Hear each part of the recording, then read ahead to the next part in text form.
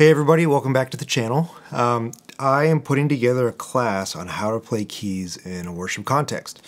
So before I dive into the detail on that, I want to give a little bit of background on who I am, my experience playing keys, and then I'll talk a little bit about what the class is going to contain, and then just some thoughts on learning, how to actually learn all this stuff. So as a little background, I started growing up playing classical piano.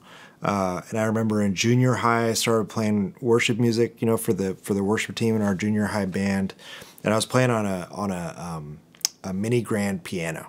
And this woman would come over, she'd drop off all of the set lists throughout the week, and then I'd practice just playing through those chords, and that's what I would do in junior high. Then I moved on to high school, and I remember playing lots of pad and piano, and that was like the first kind of step that I had. But the message to me in high school was, don't overcomplicate it, stay really, really simple, and this is all that you're supposed to do, which was really frustrating for me because I really wanted to, express my creativity, really take bigger steps in my journey as a keys player, but I just wasn't allowed to.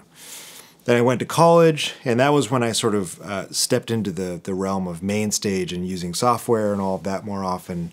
So that was the first step, and then I started learning acoustic guitar, started singing, became a worship leader.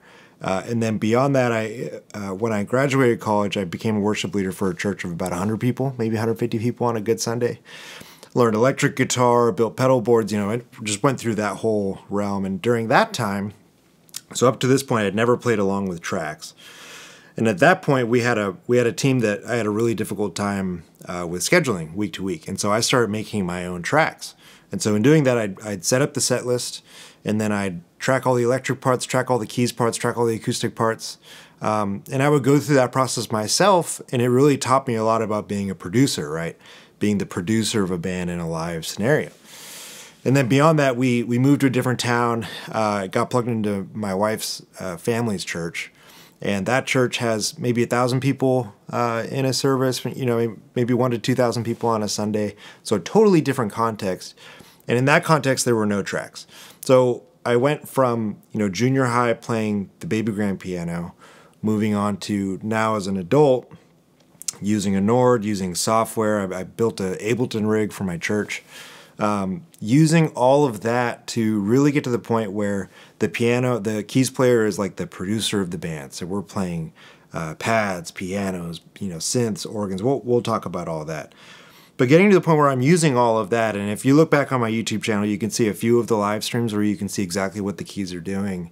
And in all of that, there's never a track. We do not use tracks at our church. So it's really incumbent on the keys player to listen to what's going on in the room, listen to what's going on in the band, and fill in all of the gaps that might exist. But I remember growing up, that process for me to learn all that was so difficult. I had to spend hours upon hours upon hours just researching things, figuring out how synthesis worked, a lot of trial and error. There were a lot of times that I came up with an idea that I was going to do, and it just did not work at all. And if I could go back in time and have someone just sit down with me and say, okay, here's a piano and here's some effects. Here's what you can do to maximize your dynamic impact throughout the worship set. Okay, now here's a pad, right? Okay, now here's a synth. And that's essentially what I want to do for this class. I find that a lot of the resources that are available to keys players these days are buy this patch and use it on this song. But I want to do something that maybe teaches you how to fish, right? The old adage, teach a man to fish and he'll never go hungry, whatever the phrase is. The goal, I think, is not to teach you how to play This Is Amazing Grace correctly. I think my goal is to teach you how to play any song correctly for any arrangement. So the question kind of becomes, who is this class for? If you're a keys player who is just killing it week to week, then this class is not for you, right? And if you're at a church that is all tracks and there's never room for you to do anything beyond a piano and a tiny amount of pad, this probably is not for you either. But I know from having been in a small church or being in a big church, who's on the team matters, right? Depending on the electric guitar player I'm playing with, I'm going to be doing a lot of different things as a keys player.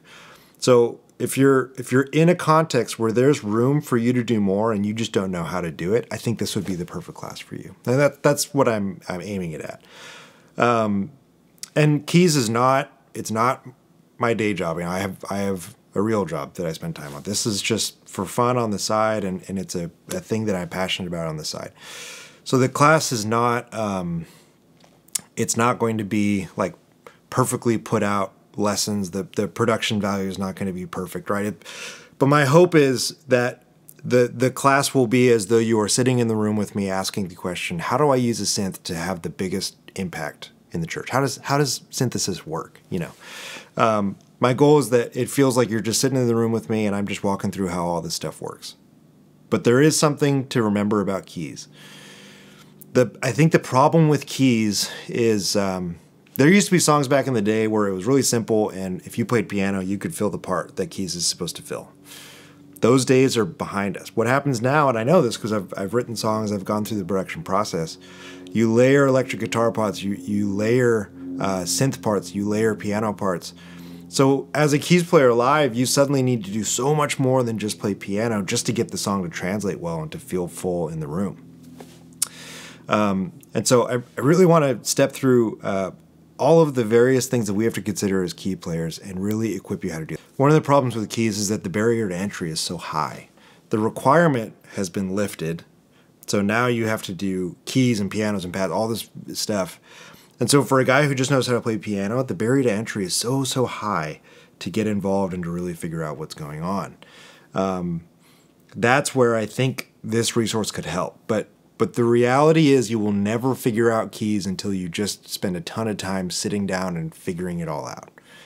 The purpose of this class is to help you do that a little bit quicker, right? So there's no getting around the fact that to figure out keys, you just need to sit down with a plugin, sit down with a piano, mess with the different effects, play along to songs, find presets that you like and incorporate them to what you're doing. It's just the process that's required, and you have to do it.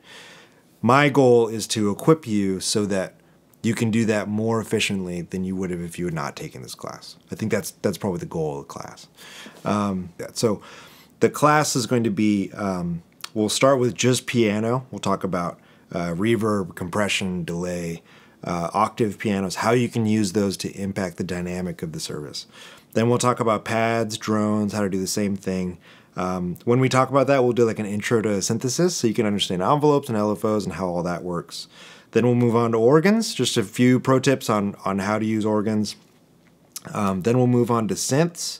That'll be a little more in-depth, but the overall concept would be, you know, how do you find the sounds that you like and sort of implement them in your live rig and figure out how to use them. And then beyond that, we'll talk about some aux patches like dulcimers or strings or choirs or stuff like that. And then beyond that, we'll talk about pulling all those things together, you know, how to like have those things kind of ebb and flow throughout the set. And then we'll talk about some pro tips on how to play well with the band. So if the electric guitar goes up the neck, you know, what should the keys player doing? When the bass guitar comes in, how does that influence what we're doing, you know, how we're playing? Subdivisions is there a lot of subdivisions going on elsewhere in the team? If there is, then you're probably fine. If not, that might be something that the keys can jump in and do.